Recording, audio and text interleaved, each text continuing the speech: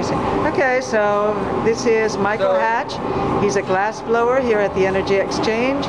Go on, Michael, you're telling me about this event that's going to happen tonight. There's a big glass collectors celebration going on this whole weekend, and the opening of it all is going to be tonight. We're having a big pig picking and glass blowing demos and kind of performance art glass demos this evening. And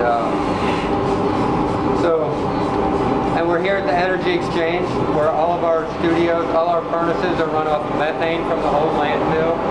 It's the first glass studio in the world to use landfill gas to fuel it. We have two residents, and we get a 3-year residency that we apply for.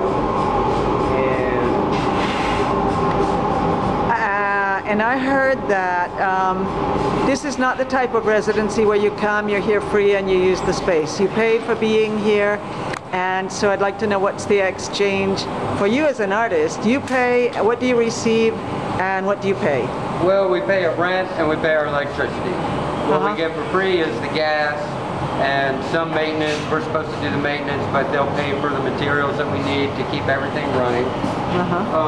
One of the big advantages is running a glass studio costs about $1,500 a month. And so free gas is a big plus. Oh, so $1,500 only in gas? Just for the gas. Oh. And so that's with nothing else. And so using the landfill gas is a great advantage for us as artists. Gives us a chance to kind of build our business, or in my situation, I'm transitioning between 2 different studios. I'd had a studio gallery in downtown Asheville for about 10 years. Okay. And whatever, so I'm moving to a new place. And then so are you moving up into this area? Here no, I'm going to be in Weaverville, right outside of Asheville. Oh, okay. And, so this is giving me a chance to keep making work and pick up new galleries and kind of transition the business between 2 different studios. Right. And kind of riding out the economic downturn. Oh, I see. So actually having a gallery space here in the Energy Exchange Gallery, as well as your own place, comes out cheaper than you're having your gallery in downtown Asheville, is that right? Yes. And also you'd need to have a studio there where here the 2 things... I had a studio, it was a studio gallery. Oh, okay. And so I have most all the equipment, and so, you know. My landlord got greedy, the building was falling apart, the economy was going south, all of that all at once, and I just didn't renew my lease after 10 years. So how does the slope in the economy affect you in what you're doing right now? Can you...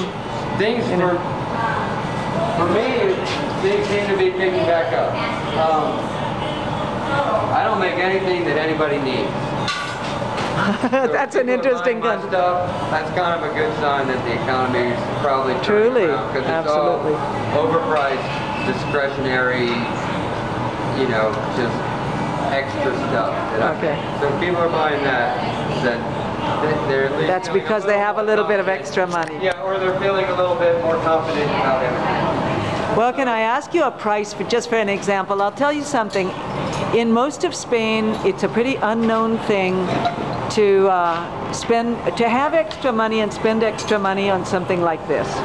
A few people do it in pretty isolated places, and it's not a common thing. Would you just give me an example of a price on something of yours?